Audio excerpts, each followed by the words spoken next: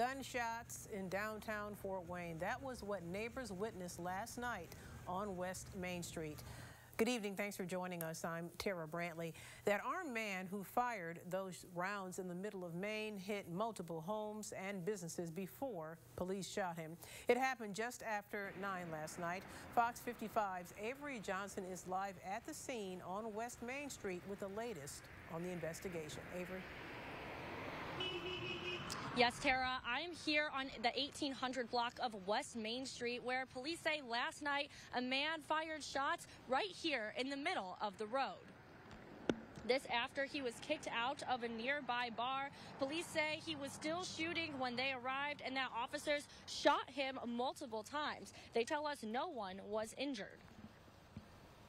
Some sort of interaction took place between the officer and the suspect. Required that the officer had to discharge his service weapon. The suspect was struck.